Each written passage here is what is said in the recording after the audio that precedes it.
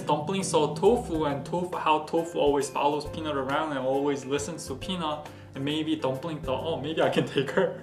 Right? So Dumpling would keep bothering her, and then Tofu at first was just completely ignoring Dumpling, just walking away from her. And then one day, I think Tofu just popped. Tofu was like, no more, I can't deal with this. So what Tofu did, she literally jumped at least like 2 feet. Like Tofu was here, Dumpling was here. She jumped this high. I'm not even kidding. I was there. She jumped and body slammed Dumpling. Straight up, like body slammed her.